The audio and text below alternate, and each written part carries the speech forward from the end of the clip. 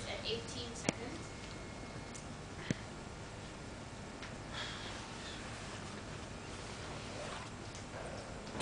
With much pleasure, I now invite the third speaker of the government, Mr. Rabin, to deliver his speech.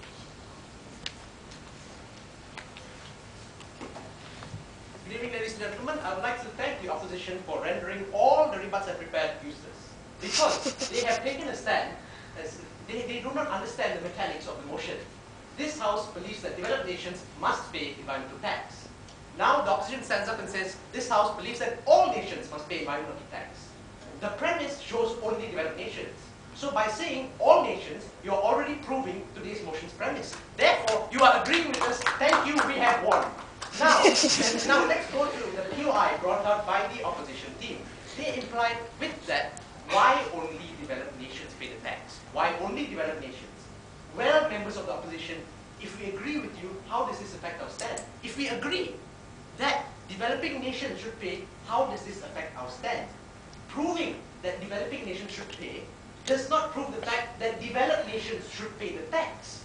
What the opposition today has done is shown us that, has proved to us that there are environmental problems that need to be fixed. And they have proved to us, sir. yes madam, please. For your information, when you propose this motion and say that developed nations, you have confined yourself to the premise of developed nations only. Thank you. And we are looking at a wider scope which includes developing nations. Thank you, madam. You're taking up much time.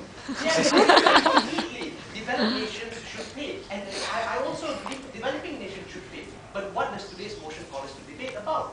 Today's motion calls for us to debate on whether developed nations should, not about developing countries. Does it say all nations? Does it say developing countries? No, it says developed nations. Proving developed nations, if you agree with us, developed nations should pay. If you agree with us, developing nations should pay. You're already agreeing with the motion. We have won. Thank you, madam. On the point, sir. Yes, madam. Yes. Just for information, developing nations and developed nations are two very different things. Thank you. Oh, yeah, I completely agree. It's two very different things. And so, developed nations should be taxed. Thank you. No, sit down.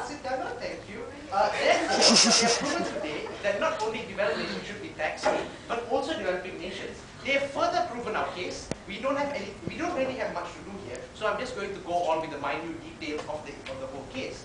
Now, I'm going to explain to the opposition how the system works. We've all watched TV. We've all watched CNN. We know about Govian tax. Tax where, as you pointed out, there's a contradiction.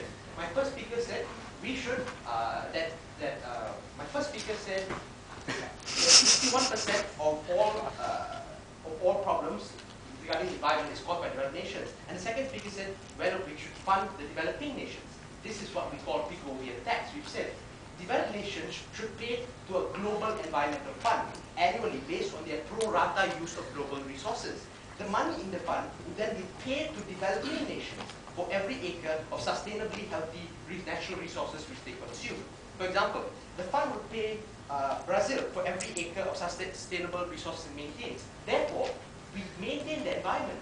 This is how the tax will work. And this is why we say developed nations should be taxed.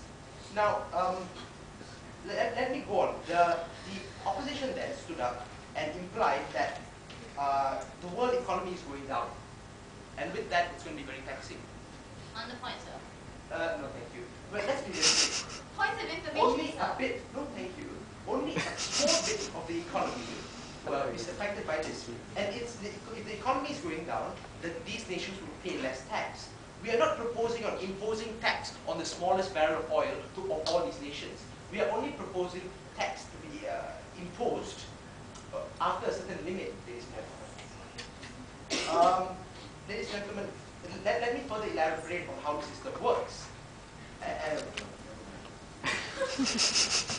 Then, ladies and gentlemen, the opposition stood up and said environmental tax would in fact be